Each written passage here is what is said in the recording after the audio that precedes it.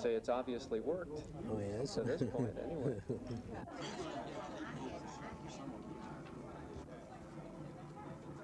Would be my ideal to establish a little place that would become a favorite.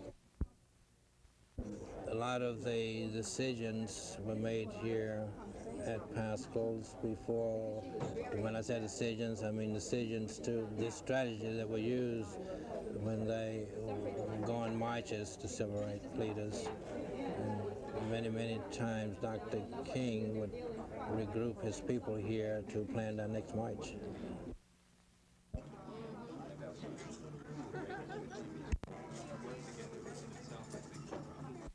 Clientele.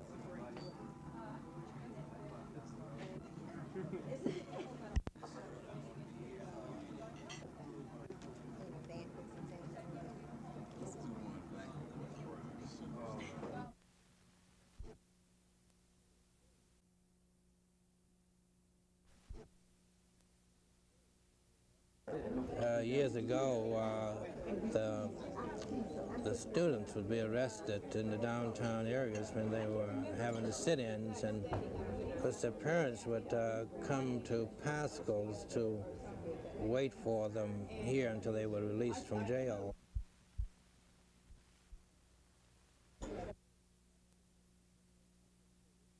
Thank you.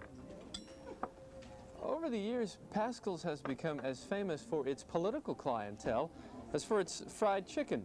Name a famous civil rights leader, name a famous black politician, and chances are Paschal's has served them.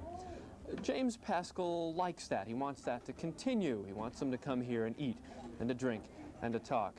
But he confided in me he prefers the fried chicken to the politics. At Paschal's, I'm Mark Picard, and this is Atlanta at Large.